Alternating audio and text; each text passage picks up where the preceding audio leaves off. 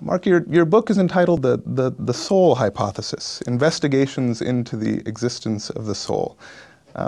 What is the soul hypothesis, and how might it be investigated? And in particular, what does science have to do with it? People might have thought, well, given the kind of thing the soul is supposed to be, it doesn't seem like science would have much to say about it. So does science have something to say about it, and how should we think about these things?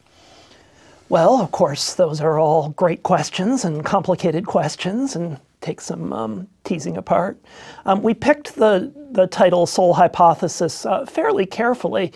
We wanted to use soul hypothesis rather than soul religious belief or something like that, because we believed that it had and should have some intersection with science. On the other hand, we picked it soul hypothesis rather than soul self-evident truth or something, because we didn't know that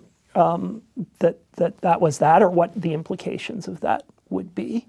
But the idea of a hypothesis, generally in a scientific theory, is it's some serious idea that you're testing out to see how it relates to other ideas, how it works together to explain things that we see.